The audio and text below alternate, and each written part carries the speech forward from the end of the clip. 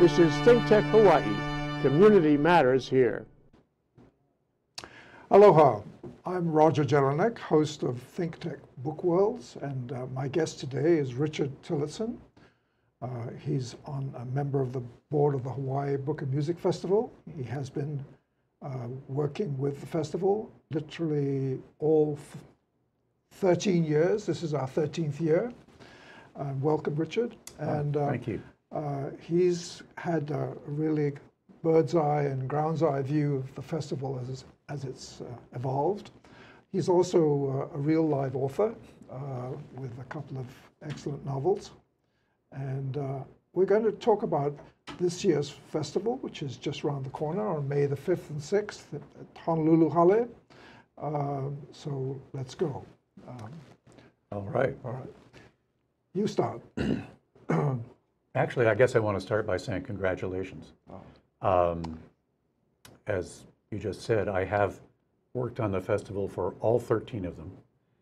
And I have an idea of what it takes to put one on, how much work it takes all year.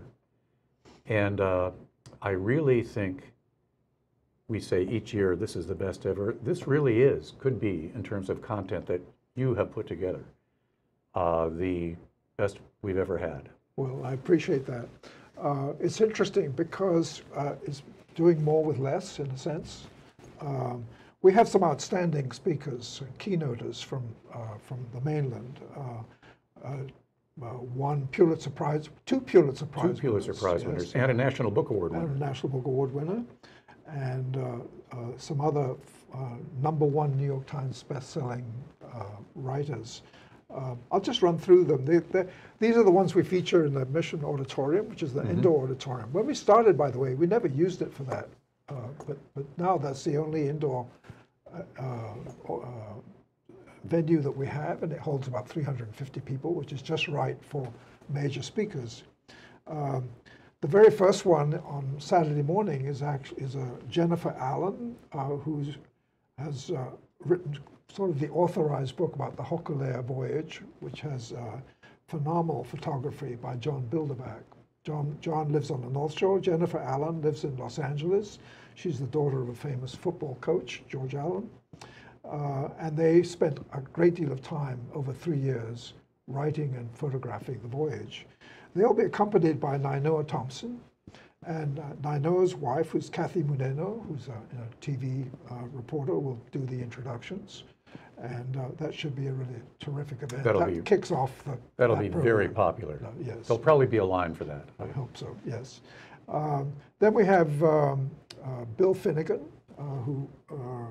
William Finnegan, who... There'll be a line for him, too. Yeah, got a Pulitzer for his Barbarian Days, which is a life of surfing. He's actually an extremely well-established prize-winning political reporter, foreign correspondent for The New Yorker, an excellent writer, but his passion is surfing, which is probably why he agreed to come.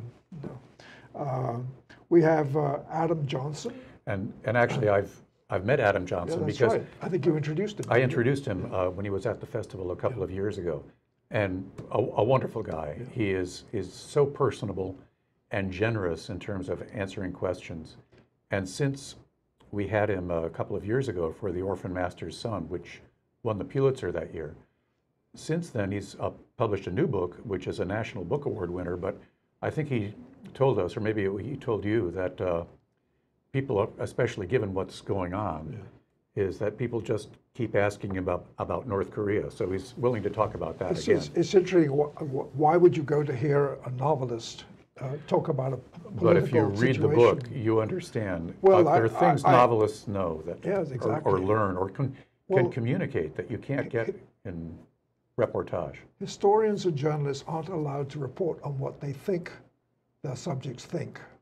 A novelist is perfectly free to do that. Yeah. And so you get at least an imagined world that is probably very close, or as close as anyone can get, to what's going on in North Korea. It's a fascinating book. We have a romance writer. We've never had one before, really, a really big-time one. Julia Quinn, who actually graduated from Harvard, so which she proudly says, just to snub everyone else. She's in the Romance Writers Hall of Fame. There are only 16 of those. She sold her books in all over the world in millions of copies. New York Times, #1 New York Times bestseller. She seems to put out about 4 books a year. And she's very personable. We have a YA writer named Nicola Yoon, who comes originally from Brooklyn but now lives in Los Angeles. She's a YA novelist. Her book, she wrote a book called Everything, Everything, which has became a major motion picture last year. And she's written another book called Everywhere, Everywhere. She likes those kinds of titles, which is also being made into a major motion picture. And she's quite young and makes every other writer jealous. Yes, her sales must be. No, but she's really good. So those are some. Another quite different kind of program we have in Mission Auditorium is a play written by Moses Goods and acted by Moses Goods. That looked really interesting. Yes. Very interesting. I wasn't aware of that historical figure. Yes, it's a play about the Hawaiian who went back to the East Coast in order to get the missionaries to send people here. In something like 1807 or some yes, very early on. Very early.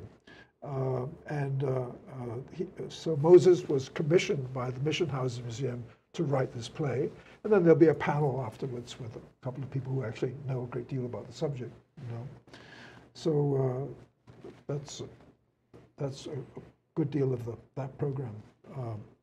We have 10 venues. I'm not sure I can at this point remember them all. Remember them all.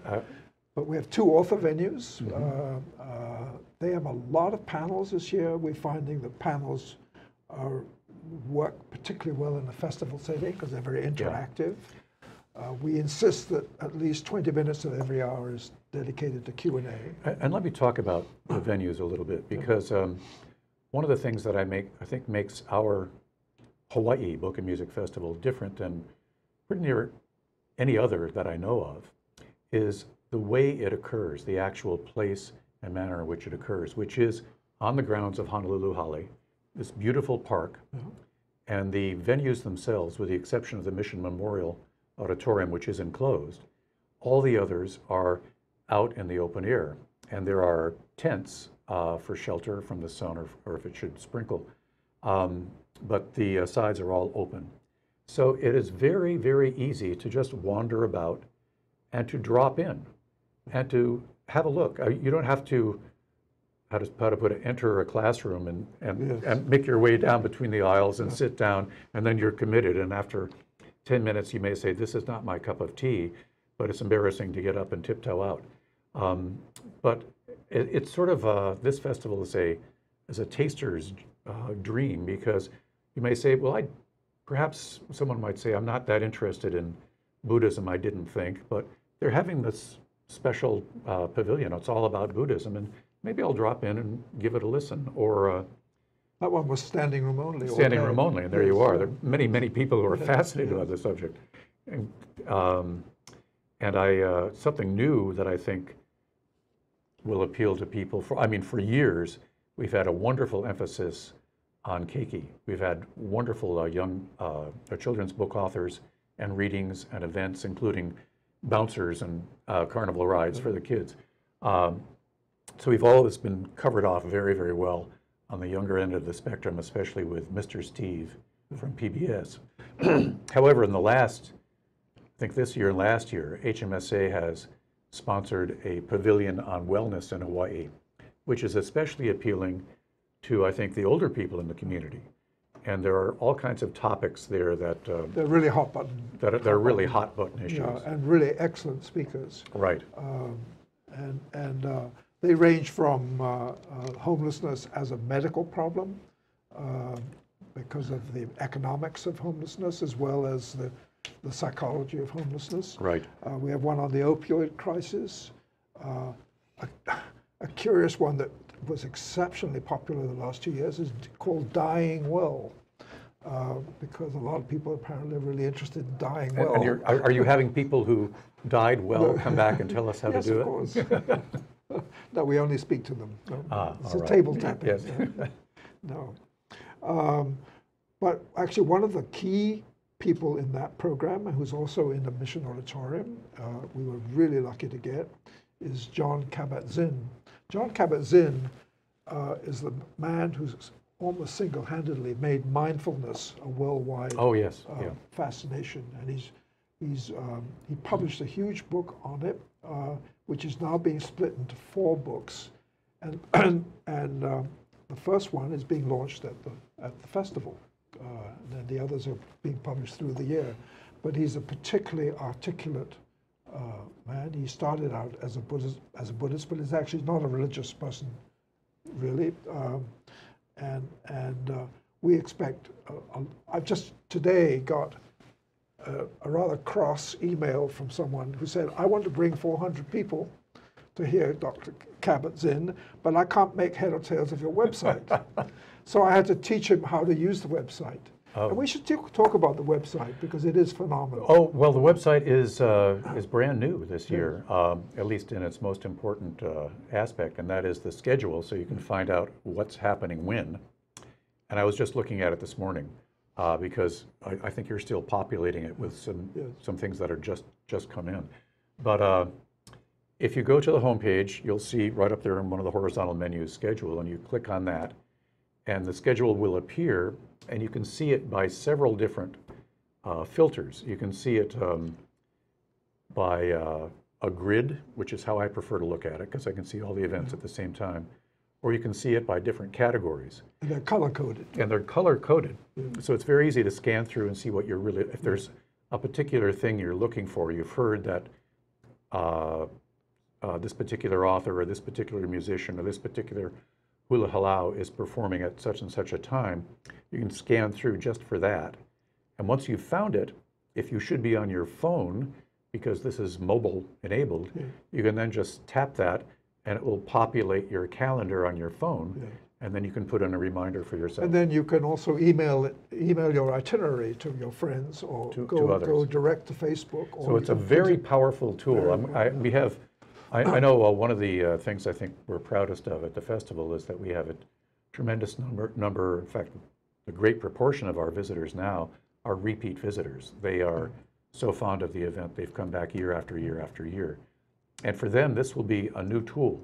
And it will take a little while to figure out how best to use it. I think a lot of us will still be wedded to the print version, which will still be providing. I've just finished still it be today, available, and you can get it right there as soon as you come in.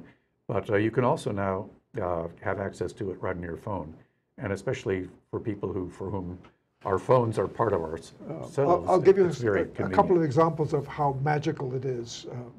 This man who wanted to know about when was John Kabat-Zinn going to be available. So I literally just keyed in John Kabat-Zinn in one space, and immediately all the events that John Kabat-Zinn is in appeared, and I could check each one off, and then that's brilliant. Then create an itinerary for myself, so I would know exactly when he was and where he was. You can stalk him about the grounds. Yes, and then I emailed it to the band. Oh, excellent. Yes. So, another example, we have a videographer and a photographer going to be there, and they have different itineraries. And usually it's a headache to brief them and guide them around and so on. This time, I could look at the whole schedule and I say, okay, for the videographer, only 2 per hour. Which 2 am I going to choose? I can tell instantly which 2, check them all off, plink, email them to him, and he knows what to do. Excellent. No. Yeah, that's great. There's something else it's not quite new. We've had poetry before, but I was interested, just personally, in the depth of the poetry that we have this year. Big focus this year. Talk a little bit more about Mr. Zapruder, who's written a book called Why Poetry? Yes. Well, he's Matthew Zapruder. He's actually the son of the Kennedy assassination Zapruder, but that's not why he's a poet. Or maybe it is why he's a poet. But he wrote a book called Why Poetry, and it's on the question of why does poetry need to be inaccessible? Because I think a lot of people are put off by it, myself included. when you see You're a just reading poem the by wrong somebody poets. famous in the New I'll York. give you a list. Yeah, no, you see somebody by some very famous, something very famous poet in the New Yorker, and you read it, and you read it, and you read it, and I cannot understand why, and I give up. But the point is that there are many different kinds of poetry. You know? So we have a poet here, Ron Courtgay, I think his name is, who Billy Collins says is the funniest poet in that, and he's totally. And Billy Collins he is knows. terrific. I have every book he wrote. Yes. So that's a great endorsement. We have another poet, Margot Berdyshevsky, who used to live on Maui, who I find totally inaccessible. But she's gotten quite famous and got all sorts of prizes and is published internationally. And she's coming here from the Los Angeles Festival of Books, which was this past weekend. Right. You know. And then there are several local poets. You know. Roger, you and I are book people, so that's what we're talking about. But we should also, actually, we should do a couple of things. I started with a festival first in the context of doing your advertising. So I think it's very important at some point in this interview that you or I say, first, that the Hawaii Book and Music Festival is entirely free, Yes. no admission, and it has entirely free parking on the grounds of Honolulu Holly, and that it occurs Saturday and Sunday, May 5th and 6th. I just wanted to make sure we got that out. The other thing we should now spend about half our time talking about, or at least a good portion of it, is the music, because we've been talking about. We're going to take a break and we'll come back to the music because we've got a lot to talk about there. Okay. Thank you very much. This is ThinkTech Hawaii, raising public awareness.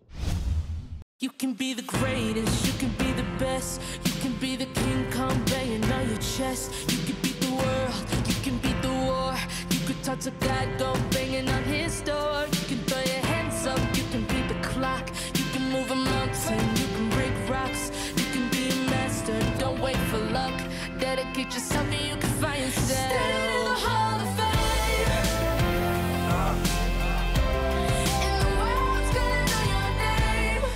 I just walked by and I said, "What's happening, guys?" And they told me they were making music.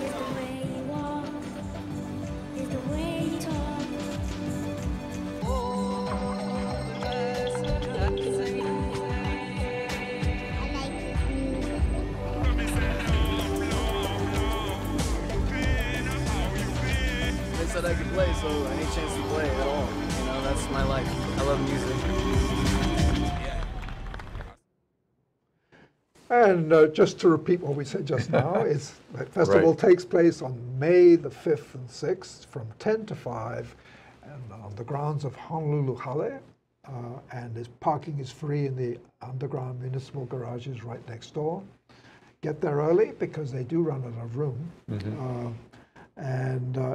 It's going to be terrific. And I also just want to underline, because I think it's really remarkable, the value that you get for, it's free, it doesn't cost anything. And you've got literally world famous authors, you've got incredible local authors, you've got incredible local musicians in Halau, and including this year, a free concert by Jake Shimabukuro, which is all by itself is an enormous value. Enormous, yes. Yeah. And all this is free.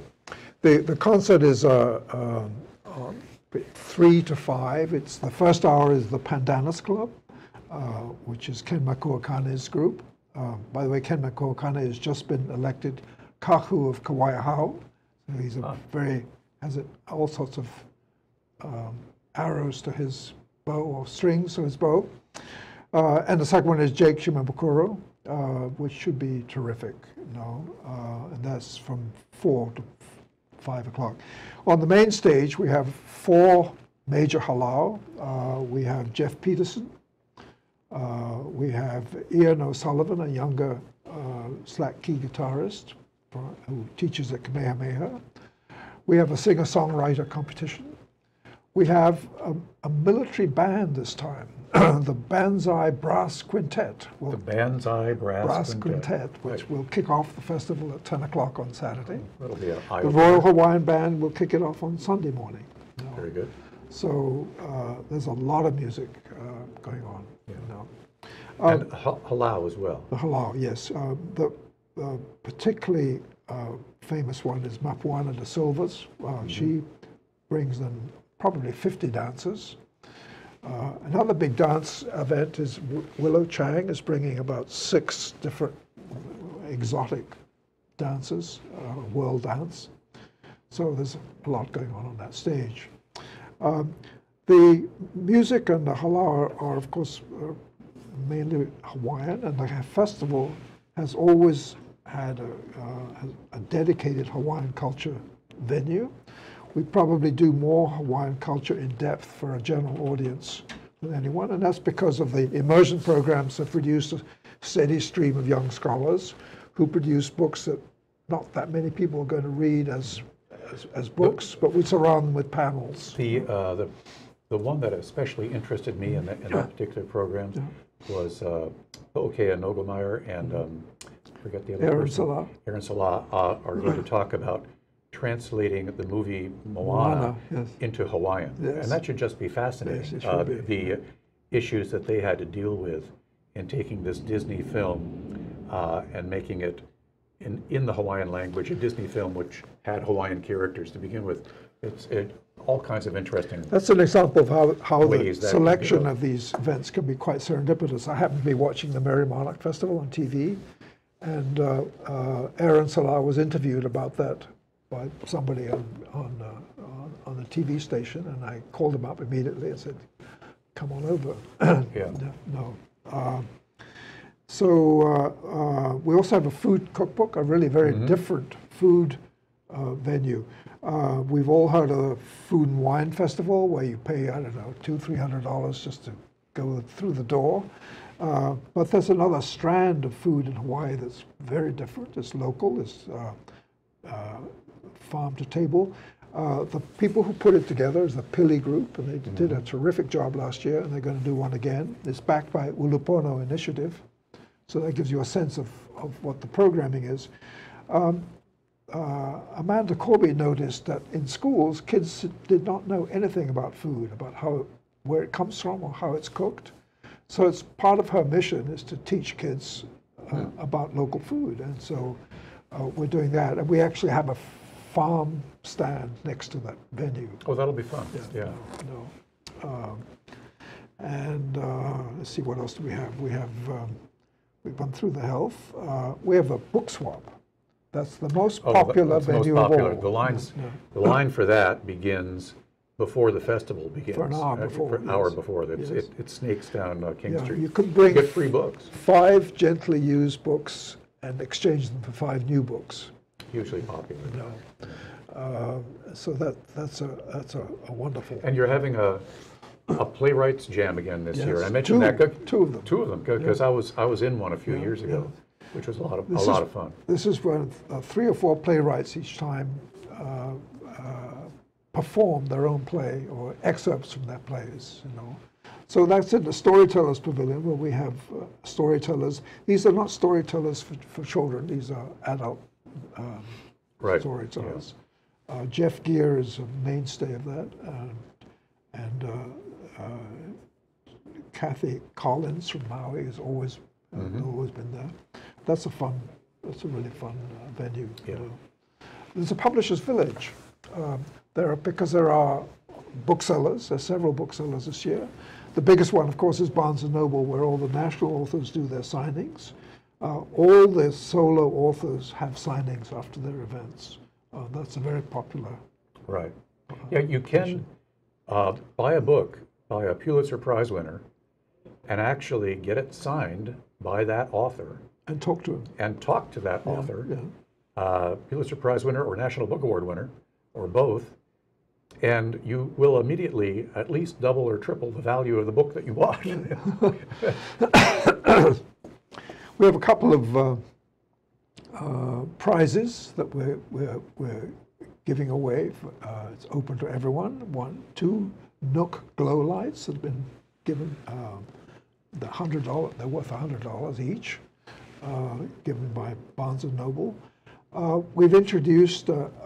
We have an ohana, book and music ohana, which Yes, actually you invented. Yeah, the Book and Music Ohana, which Is known as the acronym stands is BAMO, and it's BAMO has got a big BAM coming this year. Yes. It's changed, and it's going to be something that we hope will be very popular because the BAMO organization, the Ohana, benefits the Hawaii Book and Music Festival. But this year we've managed to put together something so that the BAMO Ohana will actually benefit the members and benefit them very significantly. Yes. Because this time with your basic membership, you'll get a little plastic card you can carry about in your wallet, and it which will has a give you barcode on the back. has a barcode, and different vendors all over Hawaii will be recognizing this. There's a list of them. I believe it's on the website, Yes. and also on the printed program when you come to the festival.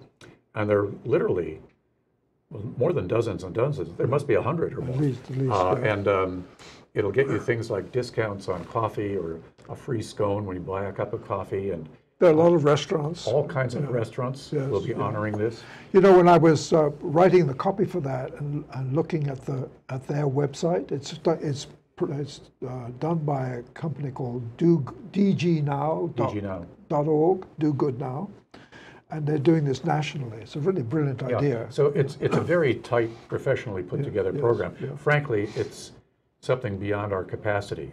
If it hadn't been that this is something Yes.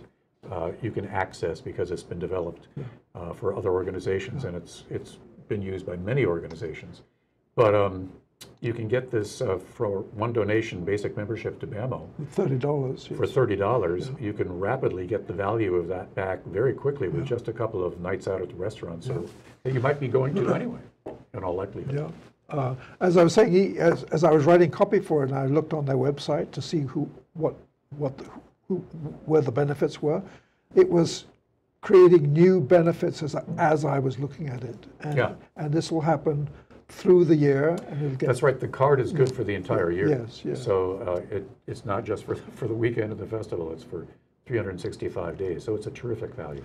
Okay, we have just a minute left. So A minute left. repeat again where it is. The Hawaii Book and Music Festival, the 13th year. Congratulations, Roger, for putting it together for all those years, really. And May 5th and 6th. May 5th and 6th on the grounds of Honolulu Holly, the Hawaii Book and Music Festival, free admission and free parking. Really don't miss it. I think it's the best one that we've had for 13 years. And if that sounds familiar, it's because you've heard the public service announcement, the PSA, which is narrated and written by Richard. That is true, but it's really good. Don't miss it.